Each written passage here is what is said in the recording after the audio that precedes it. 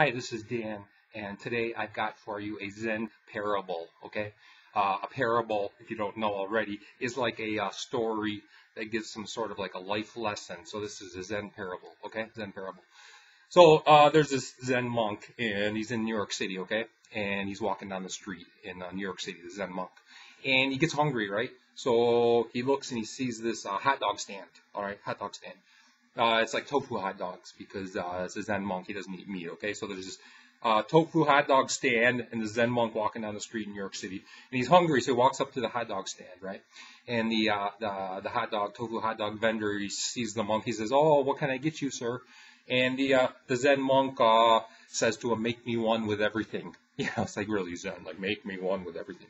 And the hot dog vendor kind of looks at him, looks askew. And then so the hot dog vendor gets out the tofu hot dog and he starts putting on relish and onions and sauerkraut and mustard. He's making it with everything, right? So then the hot dog vendor gives the hot dog to the Zen monk, right? And then he goes back to what he's doing. The Zen monk says, "Hey, what about my change?" And then the hot dog vendor, right? The hot dog vendor says, "Change comes from within." It's like very Zen.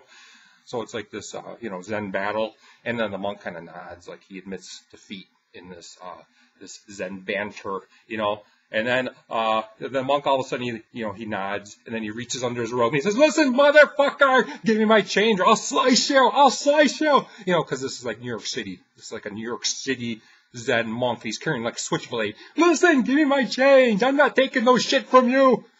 And so the hot dog vendor gives him his change, and then the monk walks down the street and he leaves. That's my Zen parable for today.